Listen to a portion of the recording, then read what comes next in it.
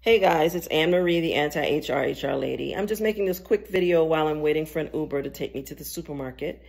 And so this is the me you're getting today because this is what I'm getting ready to do. Anyway, I woke up this morning to an email from LinkedIn letting me know that it had restricted my account because of something it didn't like that I said. Probably something I said about how racist American workplaces is, or something about white supremacy, because LinkedIn doesn't like it when you talk about white supremacy on its platform, or when you call out racism in workplaces or anywhere else in the United States. But I make no apologies for anything that I say on LinkedIn or post to LinkedIn. And should they choose to let me back on their platform, I intend to say the same things that I'm saying right now.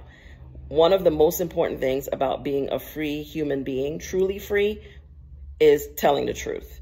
And there is always a price for it, whether it's on social media or in your workplace or in your personal life. But I encourage all of you to continue to be truth tellers. If they don't like it at work, cash out and go find somewhere that appreciates it. If they target you because of it, it's in a retaliatory way. Have a conversation with me about it.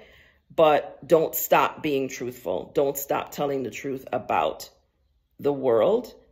And don't stop trying to do the things necessary to try to change it.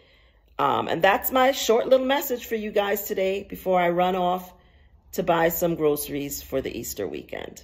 So I'm your anti-HR lady. You can find me you can find me on TikTok. You can find me on YouTube. You can find me on Facebook. Not sure that you'll continue to find me on LinkedIn, but you can also find me on Instagram. And I'm going to continue saying the things that I always say on all those platforms. If you want to be sure that you can always keep in touch with me and know what I'm doing and get support from me, please subscribe to my website, www.theanti-HR, that's one word, anti-HR-hrlady.com.